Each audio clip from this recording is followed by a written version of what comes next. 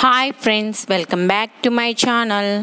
ఈరోజు 6 to 8 months baby కోసం frock ఎలా కుట్టాలో చూద్దాం. ఫస్ట్ బాడీ పార్ట్ కట్ చేసుకుందామండి. దానికోసం క్లాత్ని 4 ఫోల్డ్ చేసి పెట్టుకోవాలి. ఫోల్డింగ్ ఉన్న సైడ్ నుంచి మార్క్ చేసుకోవాలి. బాడీ లెంత్ 7 inches తీసుకున్నాను. షోల్డర్ కోసం 3.5 inches దగ్గర మార్క్ చేస్తున్నాను. ఆర్మ్ హోల్ కోసం 3.5 inches దగ్గర మార్క్ చేస్తున్నాను. ఇక్కడ చూపించిన విధంగా డ్రా చేసుకోవాలి. తర్వాత చెస్ట్ సైజ్ కోసం 5.5 inches దగ్గర మార్క్ చేస్తున్నాను. 1 inch ఎక్స్ట్రా కుట్ల కోసం యాడ్ చేసుకోవాలి. మెజర్మెంట్ ఎంత ఉంటుందో దానికి 4th part తీసుకోవాలండి. కింద నడుం సైజ్ కోసం 5 inches దగ్గర మార్క్ చేస్తున్నాను. 1 inch ఎక్స్ట్రా కుట్ల కోసం యాడ్ చేసుకోవాలి. మార్క్ చేసుకున్న విధంగా డ్రా చేసుకోవాలి. లైన్ ఇక్కడ చూపించిన విధంగా లైన్ డ్రా చేసుకోవాలి. తర్వాత ఆర్మ్ హోల్ దగ్గర కొంచెం కారు తిరిగేలాగా డ్రా చేసుకోవాలి. తర్వాత నెక్ విడ్త్ కోసం 2.5 inches దగ్గర మార్క్ చేస్తున్నాను. నెక్ డీప్ కోసం 3 inches దగ్గర మార్క్ చేస్తున్నాను. ఫ్రంట్ బ్యాక్ ఒకటే పెట్టుకోవాలండి. తర్వాత రౌండ్ నెక్ కోసం రౌండ్గా డ్రా చేసుకోవాలి. డ్రా చేసుకున్న విధంగా కట్ చేసుకోవాలి. కట్ చేశానండి. కట్ చేసిన తర్వాత ఇలా ఉంటుంది. ఇప్పుడు నెక్ కుట్టుకుందామండి. దానికోసం బాడీ పార్ట్ని ఆపోజిట్ సైడ్లో పెట్టుకొని క్రాస్ పీస్ని తీసుకున్నానండి. నెక్ చుట్టూ ఇక్కడ చూపించిన విధంగా పైన పెట్టుకొని చుట్టూ కుట్టుకోవాలి. అదేవిధంగా బ్యాక్ పార్ట్ని కూడా ఆపోజిట్ సైడ్లో పెట్టుకొని క్రాస్ పీస్ని పైన ఇక్కడ చూపించిన విధంగా పెట్టుకొని చుట్టూ కుట్టుకోవాలి. కుట్టానండి. కుట్టిన తర్వాత ఇలా ఉంటుంది. Front back 2 కుట్టాను. తర్వాత ఇప్పుడు చిన్నగా కట్ చేసుకోవాలి.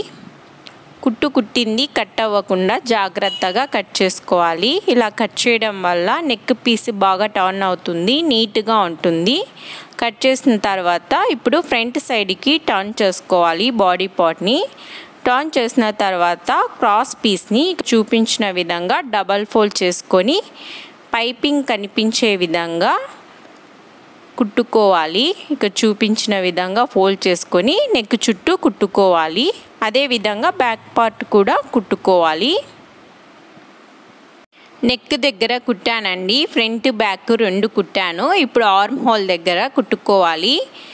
బాడీ పార్ట్ని ఆపోజిట్ సైడ్లో పెట్టుకొని క్రాస్ పీస్ని తీసుకోవాలి. కొంచెం లెంత్ ఎక్కువ ఉండేటట్లు తీసుకోవాలి. పైన నాట్స్ కట్టుకునే దానికోసం లెంత్ ఎక్కువ తీసుకోవాలి. ఆర్మ్ హోల్ దగ్గర ఇక్కడ చూపించిన విధంగా పైన పెట్టుకొని కుట్టుకోవాలి. అదేవిధంగా ఇంకొక ఆర్మ్ హోల్ దగ్గర కూడా పెట్టుకొని కుట్టుకోవాలి.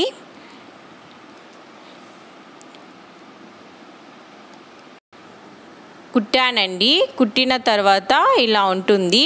ఇప్పుడు ఇక్కడ కూడా చిన్నగా కట్ చేసుకోవాలి. నెక్ దగ్గర ఎలా అయితే కుట్టుకున్నామో అదే విధంగా ఇక్కడ కూడా కుట్టుకోవాలండి.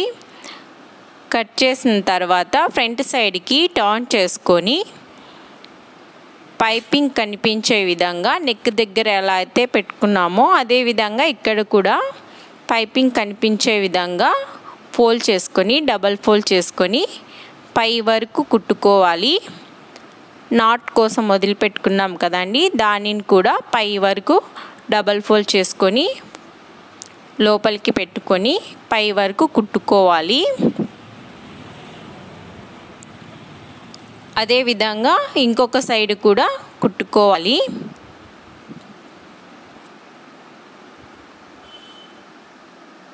కుట్టానండి. కుట్టిన తర్వాత పైపింగ్ ఇలా కనిపిస్తుంది. నాట్స్ కూడా ఇలా ఉంటాయండి. అదేవిధంగా బ్యాక్ పార్ట్ కూడా కుట్టి పెట్టుకోవాలి. తర్వాత స్క్వేర్ షేప్లో చిన్న పీసెస్ని 4 పీసెస్ని తీసుకున్నానండి. ఆ పీస్ని క్రాస్గా ఫోల్డ్ చేసుకొని మళ్ళీ క్రాస్గా ఫోల్డ్ చేసుకొని ఇక్కడ చూపించిన విధంగా నాట్కి ఇలా పెట్టుకొని సైడ్లో స్టిచ్ చేసుకోవాలి. ట్రయాంగిల్ షేప్లో స్టిచ్ చేసుకోవాలి. స్టిచ్ చేశానండి. స్టిచ్ చేసిన తర్వాత కింది సైడ్కి పెట్టుకోవాలి. పెట్టిన తర్వాత ఇలా ఉంటుందండి. అదే విధంగా మిగతా వాటికి కూడా కుట్టుకోవాలి.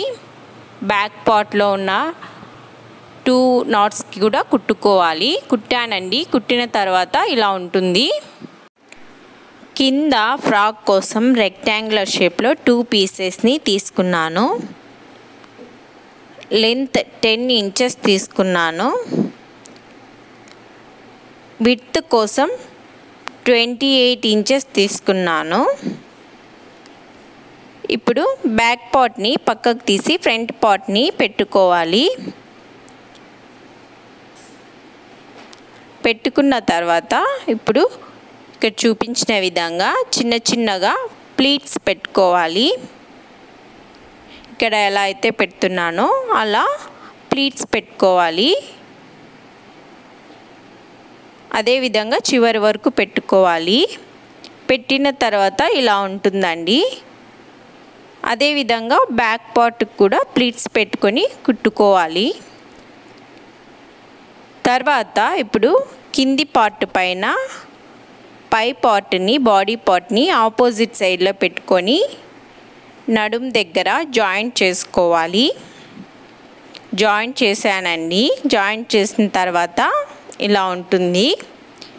ఇప్పుడు అదే విధంగా బ్యాక్ పార్ట్లో కూడా కింది పార్ట్ పైన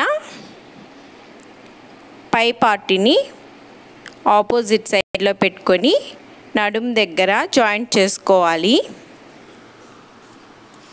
జాయింట్ చేశానండి. జాయింట్ చేసిన తర్వాత ఇలా ఉంటుంది. ఇప్పుడు ఫ్రంట్ పార్ట్ పైన బ్యాక్ పార్ట్ని ఆపోజిట్ సైడ్లో పెట్టుకొని సైడ్స్ జాయింట్ చేసుకోవాలి. ఆర్మ్ హోల్ దగ్గర నుంచి కింది వరకు సైడ్స్ జాయింట్ చేసుకోవాలి. అదేవిధంగా ఇంకొక సైడ్ కూడా జాయింట్ చేసుకోవాలి. తర్వాత కింది సైడ్ కూడా క్లాత్ని డబల్ ఫోల్డ్ చేసుకొని చుట్టూ కుట్టుకోవాలి. సైడ్స్ జాయింట్ చేశానండి. 2 సైడ్స్ కుట్టాను. కింద సైడ్ కూడా డబల్ ఫోల్డ్ చేసి కుట్టాను. ఇప్పుడు ఫ్రాక్ని ఫ్రంట్ సైడ్కి టర్న్ చేసుకుందాము.